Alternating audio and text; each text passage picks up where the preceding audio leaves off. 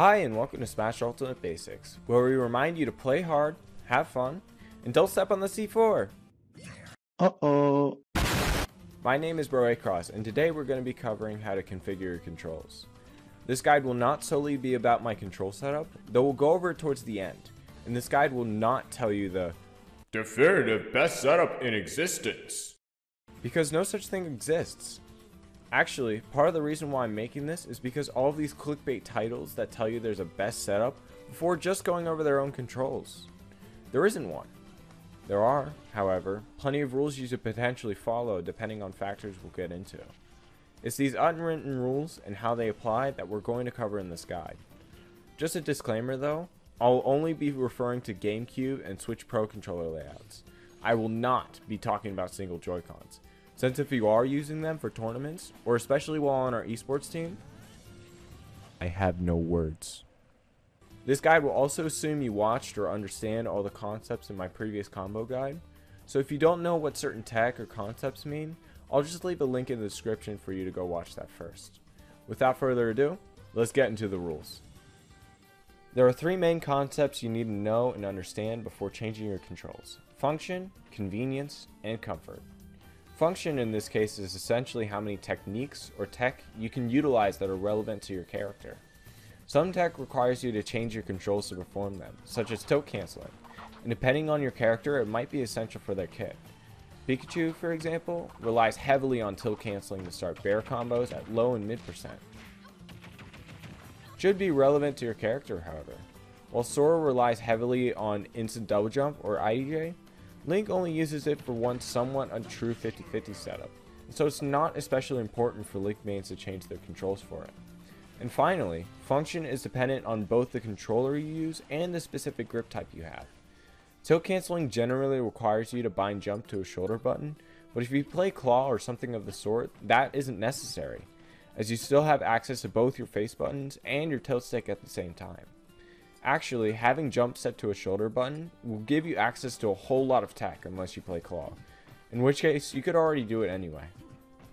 Convenience refers to ease of use, or how easy it is to perform certain tasks. Things that could be functional may not be optimized for the easiest use. On default controls, doing an up tilt, though more than possible, is extremely difficult in the middle of a battle. If you flick the stick too hard, you'll tap jump, and if you flick it too hard and press A, you might be stuck in the middle of a smash attack. To make up tilt more accessible, you've got two main options: either disable tap jump or set your right stick to tilt attack. I generally recommend the former to characters that rely heavily on smash attacks, such as Olimar, and the latter to people in general that are already used to tap jump and don't use a character that relies on spamming up tilt to start combos. Your third and final option is to do both, which is what I did, but any of the three options I mentioned would be fine. The only wrong option here is leaving tap jump in the right stick as default, which may bring up a few questions on why Sakurai thought that the objectively worst setup should be the normal one, but hey, I'm not throwing any shade. There is one more objective sort of convenience rule I can tell you, and it has to do with smash attacks and the stick sensitivity option. There's a lot of misconceptions about stick sensitivity, thanks in no small part to the amazingly concise and digestible description, Sakurai. So I'll do my best to clear it up here. Stick sensitivity does not increase or decrease the amount of force or distance needed to enter a dash, raise or lower dead zones, or increase or decrease distance or force needed for a smash attack or tap jump. The only thing it does is increase the frame window between when you flick your stick and when you press A for a smash attack. The game gives you a little bit of leeway between when you flick your stick and when you press A to get a smash attack, that being about either 4 to 6 frames depending on your specific directional attack. Changing the stick sensitivity will lower this by 1 frame if you set it to low, down to 3 or 5 frames, and raise it by 1 if set to high, so 5 to 7 frames. So if you have your right stick set to tilt attack, then you should probably raise your stick sensitivity to get a bigger frame window to perform them. If you use your right stick for smash attacks, however, then you should probably set your stick sensitivity to low to avoid potential misinputs. Aside from that, convenience can simply mean whatever works best for you and your preferences. Maybe you're a lefty and prefer having attack on your left shoulder, or maybe you're on a GameCube controller and find that grab is faster and easier to press on one of the face buttons than on one of those stupidly big triggers. The point is that you want to be able to find the setup that makes everything you need to do as easy as possible. The last concept is comfort, and this one is arguably the most important. Comfort refers to both how natural the controls feel and your overall health. If you see one of those best setups for whichever character and try to force yourself to use that exact configuration, chances are it's not going to make sense to you for a long while, and you may even hurt yourself trying to use it. RSI and carpal tunnel are really common injuries in this field, so if anything feels uncomfortable or not right, then change it till it does. This also applies to grip styles as well. If claw or some other grip doesn't feel good for your hand, then go back to whatever grip works for you. If you have small hands and struggle to hit the trigger buttons consistently for grab or shield, firstly consider buying a smaller controller, but also maybe rebinding grab and shield to one of the other shoulder buttons, or maybe to a face button, would go a long way to reduce strain and improve your overall health. That, or you could maybe use a grip like this.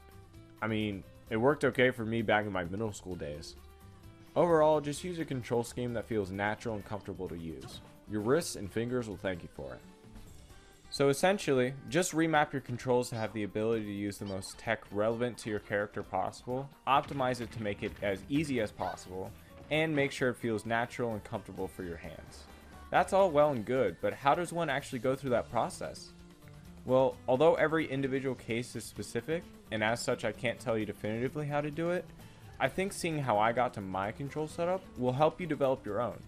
Before you see what my controls are, here's a bit of context. I'm a Link main with both Ices and Lucina as a secondary, so I use item, desync, and movement tech quite frequently. For my controller, I used to use my Power A Fusion before it broke a sad 9 months into its existence.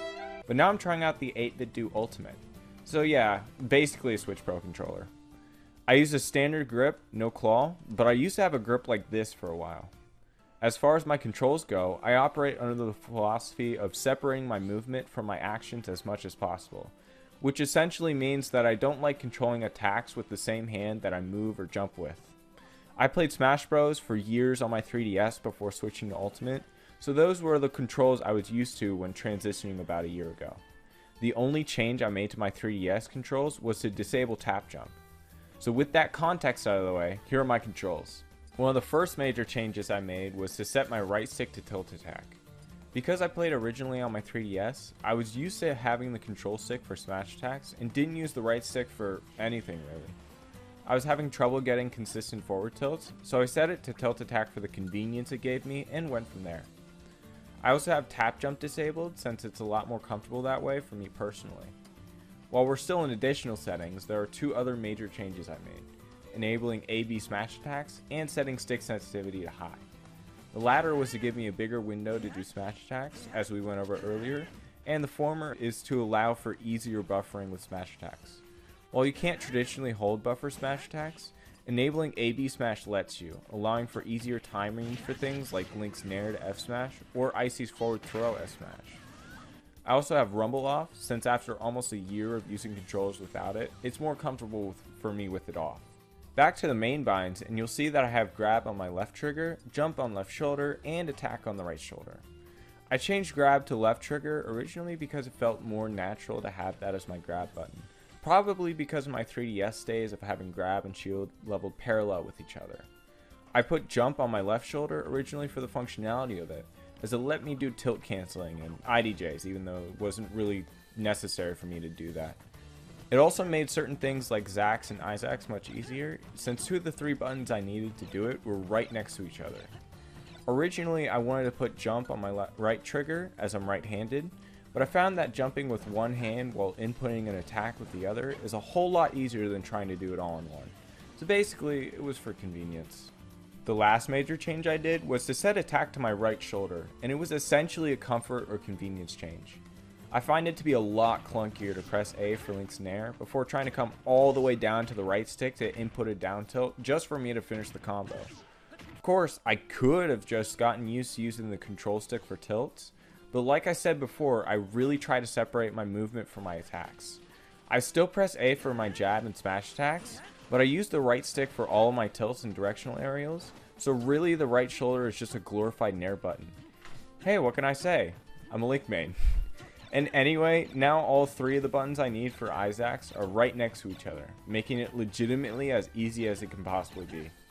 One change I'm considering making is to bind white a shield, as I never use it anyway and it allows for more shield tech.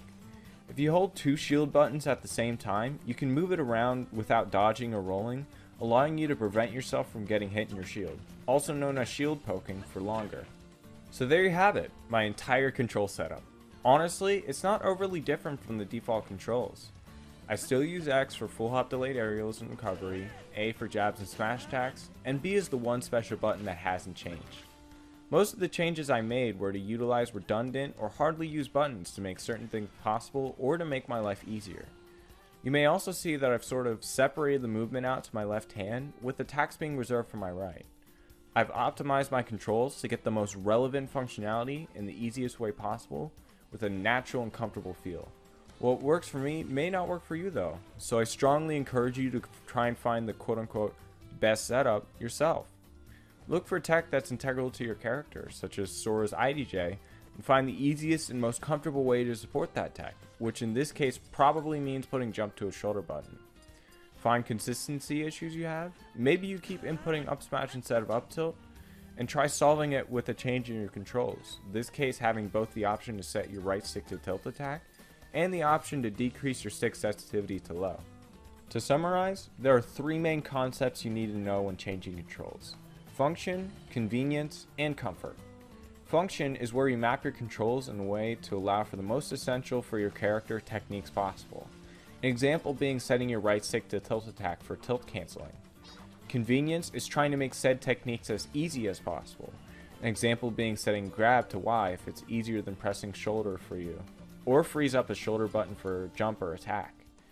And finally, comfort is making your controls as natural feeling as possible to avoid injury. We also went over my controls and the thought process behind each change, and lastly, over general ideas for when and where you should change your controls. Follow this guide in its entirety, and I guarantee you that you're still going to step on that C4 regardless. If you made it to the end and found this guide helpful, then a like and sub would be greatly appreciated. I'm currently prepping to move to a summer home against my will. The reasons for my resentment won't be stated here, but needless to say, the move will probably slow down my fairly loose upload schedule quite a bit. At the time of writing this, I have absolutely no idea what I should cover next. So, team member or otherwise, I'd love to hear what you want to see. Thanks for the continued support, and yeah, that's about it. See ya.